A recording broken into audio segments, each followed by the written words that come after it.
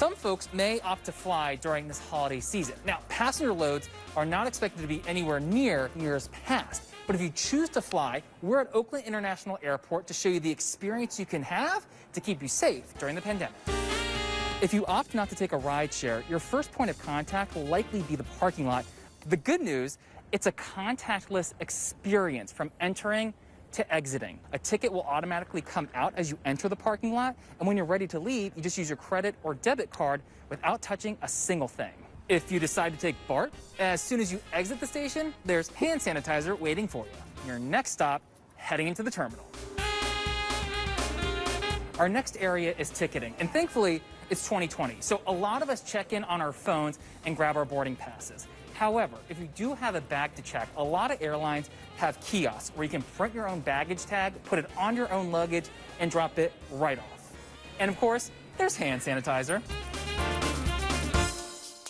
So your next stop is going to be security. Unfortunately, the Oakland Airport spokesperson won't let us tape it. You've got two options. You're either in general boarding, where you have to go through that maze, take off your shoes, and touch a bin to put your electronics inside of to go through the x-ray machine. Or you have beautiful TSA pre-check, where you don't have to take off anything and you walk on through. Either way, on the other side, there's hand sanitizer. Now, when it comes to finding water, if you've brought your own water bottle, you'll likely find these touchless water bottle filling stations.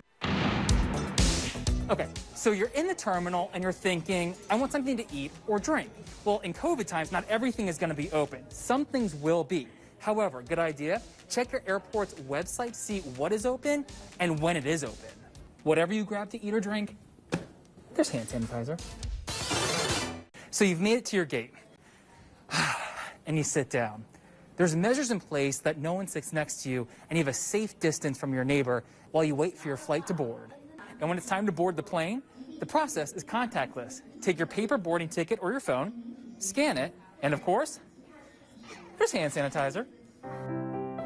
So if you decide to travel this year, there are many ways to keep you safe as you go from your home to your destination.